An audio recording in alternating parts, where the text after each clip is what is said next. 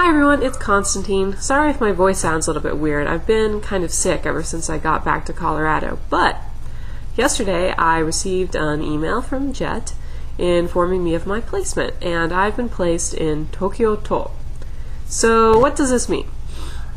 It doesn't mean that I'm going to be chilling in Shibuya for the next year. It either means I'll be sort of in a moderately large city on the mainland Japan, or it seems like the greater possibility is that I'll be on an island off the coast of Japan.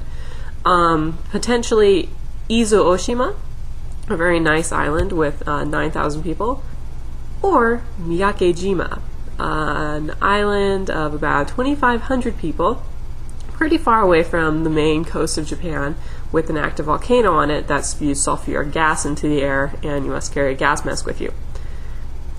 They call it Scary Death Island. I'll probably be placed there.